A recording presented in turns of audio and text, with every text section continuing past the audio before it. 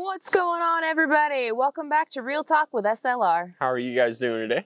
Well, guys, I'm feeling bright and fresh and relaxed and happy and all the good stuff. So how you feeling? I'm feeling pretty good. Yeah? Feeling pretty good. Pretty good, pretty great, pretty great, pretty good? Mm-hmm. Yeah. Mm-hmm. Life is good, friends. Life is good. Yes. Well, I went to town the other day. I had some errands to run and things to do, you know, laundry again. Yep. And I ended up popping into the P.O. box and there were some goodies inside. Hey. So we're going to be doing a quick mail call. I want to say thank you guys for sending this to us. You guys never have to send us anything, but it is so awesome when you do. So thank you to everybody. I'm not sure if there's names on all this yet, but without further ado, you ready to do a mail call? Yeah, we can get on into it. All right. So this right here says to deliver to SLR for the treehouse. So I already know that it's something good inside this. Thank you guys. That is awesome. So thank you ahead of time. As you know, we're postponing the treehouse just for a little bit, but I do have a nice stash and assortment of goodies that we are going to be using for the treehouse build. So we're just going to add this to the collection and you guys will be seeing it in a video here soon. So Thank you guys so much for sending it. Let's go ahead and open this up. This is, ooh, I got a note. I got a note. Well, it just says enjoy your gift. I believe this was from Aunt D though. It doesn't say anything on here, but I believe it is from Aunt D, one of our amazing subscribers. So thank you so much for this because I have checked in the comment section and she said she was sending some stuff to us. So this has got to be it. Yes. It's got to be from her. So thank you, Aunt D. Thank you so much. Appreciate you. I know the kids are going to have a heyday. A heyday with it, yeah. Oh man, check it out, Gary. Go ahead. Oh. Go ahead. That is awesome. Let's see if there's a red light, green light card game. Oh, it is. It is Aunt D. It says, a gift for you for the treehouse. Much love, Aunt D in Indianapolis. That's right. I remembered, Aunt D. Thank you so much for this. I remember playing a red light, green light when I was a kid. Smack it card game. Ooh. I'm assuming it's almost like a slapjack. Ooh. Or I think that's what it was. Slapjack. Right? Slapjack, right? Yeah.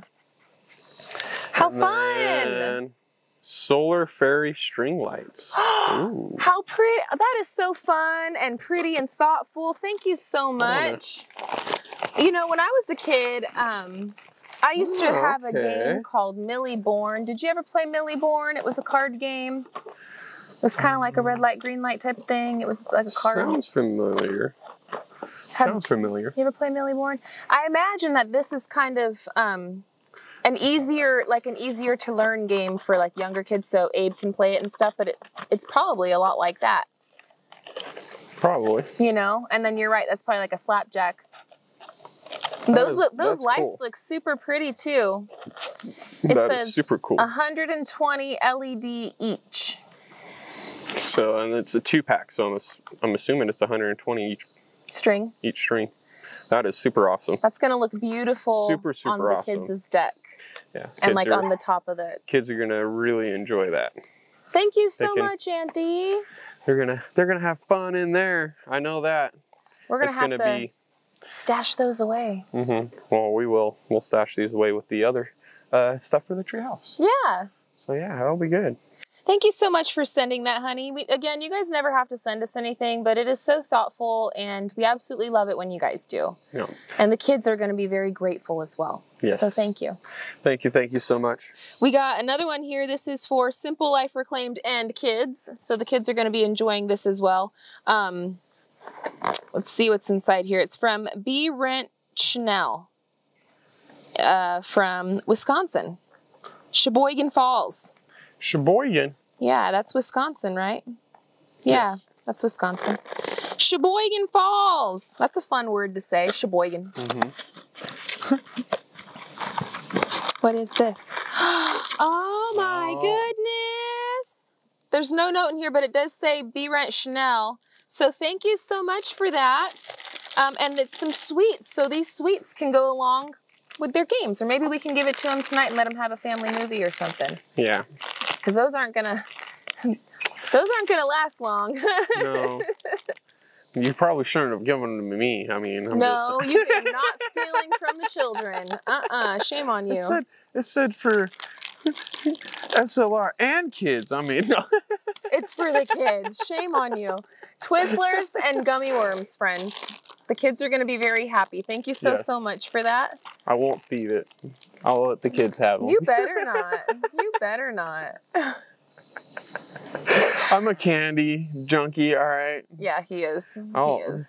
The kids leave candy around. It's like, well, you didn't put it away. It's mine now. Gary, when we get when it comes closer to the holiday season, I usually will put out like this big cauldron, and it's a cauldron because it's from my old Halloween decorations. Anyway, I use it like all Halloween. All Halloween, and I usually will bust out the same thing again for Christmas because it's just a big black bowl essentially. No.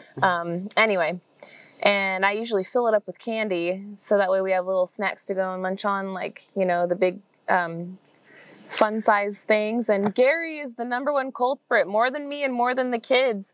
I'll look on his side of the bed, like the end table, and there's like a mountain of wrappers, you know, like I'm talking a mountain of wrappers. And I'm like, dang, Gary, you got down last night. And he's all, I just had a few. I'm all, a few?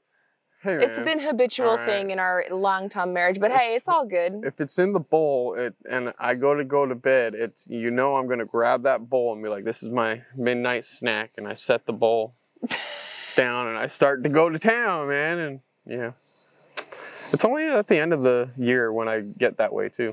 Yeah. Like during this time of the year, I don't really eat that much sweets. No, and we don't usually have it around the house either. No. I would say, you know what? I would say Easter in the spring. No, we usually that's like have the last go. That's the last go of the candy. Because we don't even get a lot for Valentine's Day and stuff either. We just don't. No. We usually gourd ourselves out during Halloween. And I'm not completely throwing you under the bus. I usually will have some wrappers by my bedside too, but you got a mountain and I got a little molehill. But I'll feast. I got no shame in my game. I'll feast. But yeah, it usually starts around Halloween, and then by the time that New Year is there, we're like, our gut is so sour from the sweets. We're like, oh, no more chocolate. That's normally when we also, you know, schedule our dentist appointments too. It's like, all right, I've eaten too much. Now I feel like I've got a cavity. What did I do? It's our 1-year checkup. And you're fine until... Hi, Maura. Hello, Maura. Oh, you're wet. Oh, you're wet. I don't want you no more. Nope, nope. I was going to say hello to you, but you're all wet. You found a puddle to play in, eh? Didn't have enough water today? Guess not. Well, thank you so much. I know the kids are going to really enjoy the sweets. Yes, like I said, I won't steal it. They will enjoy the sweets. They're going to have a very good time with it. Thank you so much for sending it. We will either let them have a movie night tonight, or we'll just divvy it up and make them share. They'll probably get down on some games and play, because our kids really enjoy playing card games. They do. I don't know if we'll be able to make them wait for the treehouse for this, but I do plan to have like a little game box inside the treehouse, and these are going to go in the treehouse for their game box. But you're right, we could play this with them even like tonight. You know, hey man, new games, they're always like, hey, okay. Yeah. And they'll want to probably learn how to play it before they get up in there. Oh, I would rather them know how to play it before they get up there too. Otherwise, yeah. But anyhow, this last one, friends, is from C&G Harper. It looks like from Belvedere, Illinois. So thank you so much. And this one is labeled to SLR and CRC.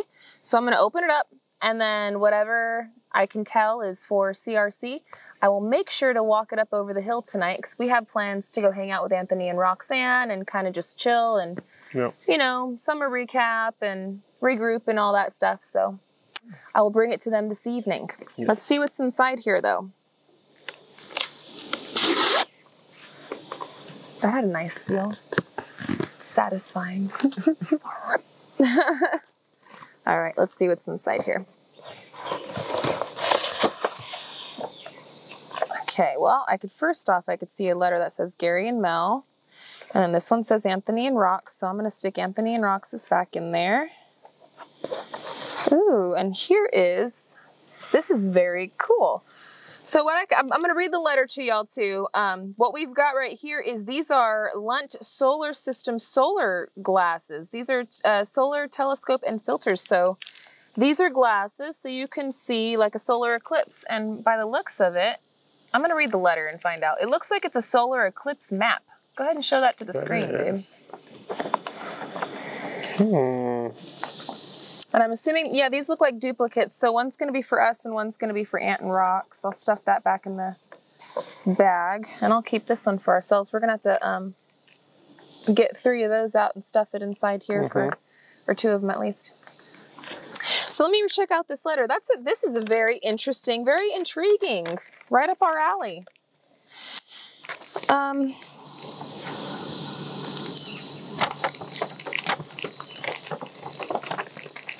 Gary and Mel, my husband and I have been watching your channel for some time now. It's been wonderful to watch you build your dream. Garrett, my husband, is an amateur astronomer, I'm sorry, tongue-tied, and an amateur astrophotographer.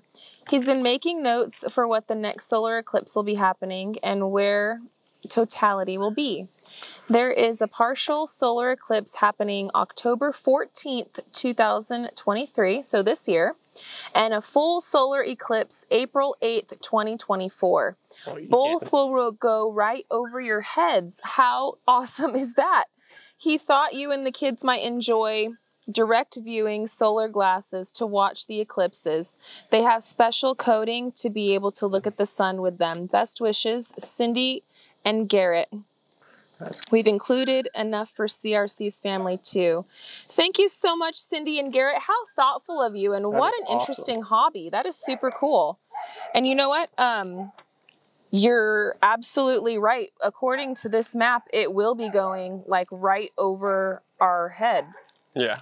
So that's really neat. The 2023 one though won't be, but the 2024 one will be. If I'm reading the map correctly. What do you think? You're a better map reader than I am. 23. Yeah. So the 2024. So, but even still, we should be able to see it. We might not be able to see it until close to like 11:50-ish. I mean, maybe. I would think, right? We will try. We might be able to see a glimpse of something. On October 14th. So we should set our calendars for that. October 14th, partial solar eclipse. And then April 8th. And then April 8th. 2024. You know what? Where's my phone? That will be really, really cool right there. I'm actually going to set it on my phone right now because that is so cool. That is really cool. What a thoughtful gift that you can send us. A gift that's an experience and something that our children have never experienced or seen. And I know that our kids would absolutely love it, especially like Wyatt. Yeah. Wyatt would love it too. Wow, well, I got that put in our calendar, and I am super excited to check that out, man. That's very, very cool. That is super awesome. Thank you for the gift of an experience. Yeah.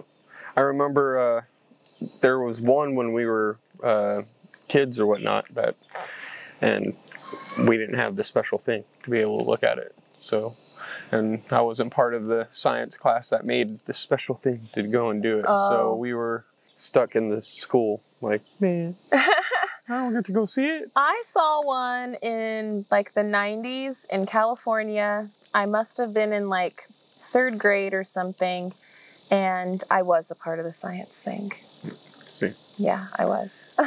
So I did get to see one. But I don't remember what year it was. I think I was probably in 3rd grade or so, and it was in California, mid-90s. Yeah. Yeah. Now, in the letter, it says that he's like an amateur photographer when it comes to the sky and stuff. So maybe you can send me a few pointers, because how cool would that be if I could maybe put like the glasses over the lens or something somehow, or even maybe it's not even necessary. I don't think it would be necessary. If I could just video it. I think that you would be able to, but I don't know. I don't know enough about it either. So maybe you can send me an email. There's no email or anything on how to get a hold of you, but maybe your husband, if you're watching this, can email me and send me a few pointers. Granted, I can always go online and check it out myself, but I'd rather, you know, have a direct conversation with somebody who knows how to do it already. Yeah. It's always better that way. So, yes, it is. Yeah. Thank you guys so much for sending us this stuff, especially for loving on our children. It's extremely kind of you, and we really appreciate it. Yes. Well, it's been another crazy day of weather, and I'm assuming it's going to be like this for the rest of this week, but we're just going to have to keep playing it by ear and finding out. Nope. Gary's got to be working on that washing machine here in another day or so. We've been keeping a close eye on the tracking, and it's now going to be towards the end of the week. So we're just going to keep patiently waiting for it and getting as much done as we possibly can around here. I'm going to try to scrap together some footage and get you guys out a video here soon. So hope that you guys stick around for that. But as usual, friends, we love y'all. And until the next one, we hope you have a good one. And we'll catch you on the next one. Bye, you guys. Later.